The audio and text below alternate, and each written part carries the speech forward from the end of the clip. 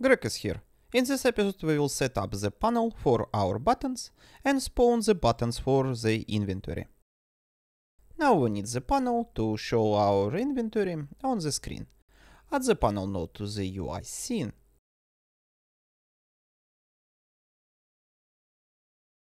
Let's put it in the middle of the screen. Save it, and let's observe our change on player inventory scene. Good! Now we need a button, which will represent the slot of the inventory on the panel. Create a new scene and add button node. Inside layout you can open transform and set the size to be 48 by 48 pixels. Good. Because this scene will only be representing the button, let's make the button a root node and delete the control node. Then, for testing, let's add some kind of icon. But we don't want our icon deforming the button. So open icon behavior and set the expand icon to be true. This parameter is a little misleading. It says expand, but it means to fit the icon inside the button area. That includes both expanding and shrinking it. Let's reset our size.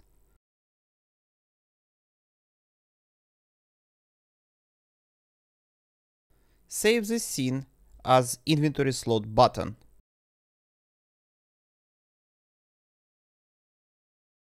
And rename the root node, so it will be named properly in hierarchy. Good. Back to our inventory UI. Let's add the buttons to the panel. You can try to place them like this, but it's a lot of manual work. Instead, let's use a grid container node, which will place all buttons automatically in grid pattern.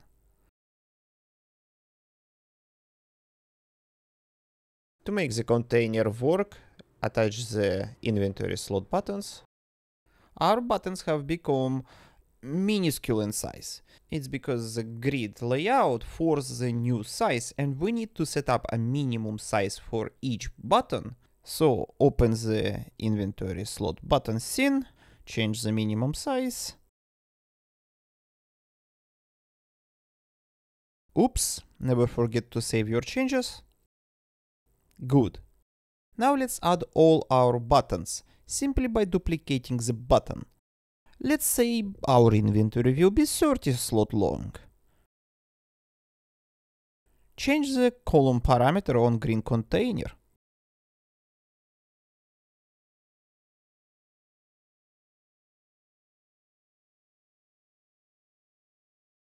So we have our buttons in place. Let's set up communication between button and inventory UI. Create another inventory UI script to the root node. On ready, we will call and create a new method called init, where we will pass the size of our inventory. Let's say it will be 30 as a parameter. This method will initialize our inventory UI by creating buttons on the panel. So we need to reference our panel we will be using to store buttons on the screen and prefab of the button, which we will be creating and placing on said panel.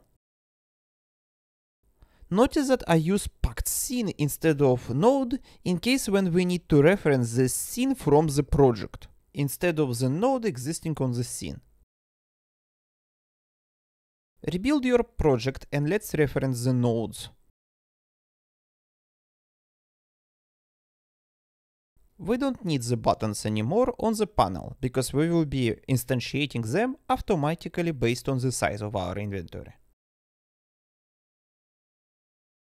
Inside the init method, use for cycle to call instantiate of the button prefab, based on the size of the inventory. And then after instantiating the button, we will add the button as a child to the panel.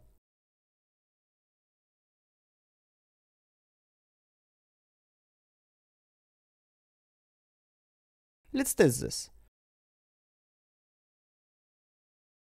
So the amount of buttons on the screen will be changed based on the parameter you pass when you're initializing your inventory. This parameter will most likely be a size of your container or inventory.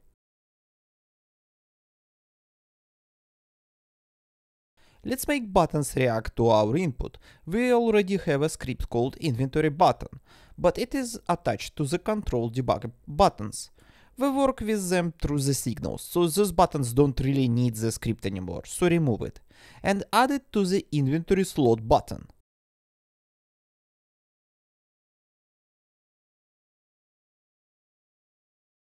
Open the script and let's add the ID of the button on the panel, and let's pause the ID into the debug print. So when we create the button, we want to initialize it and pass its ID, so it would know which slot it represents. So create a new method called init.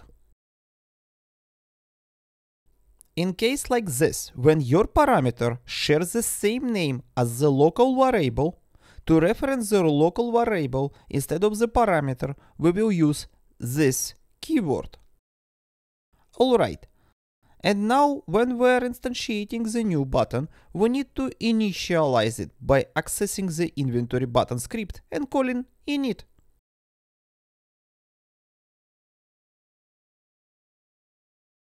Let's test this. As you can see, we're instantiating buttons, and if I press the button, it tells us its ID.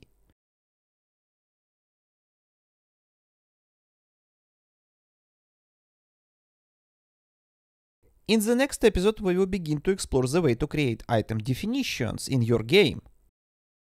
Thank you very much for watching. Thank you for all Patreon support. Likes, comments. See you in the next episode.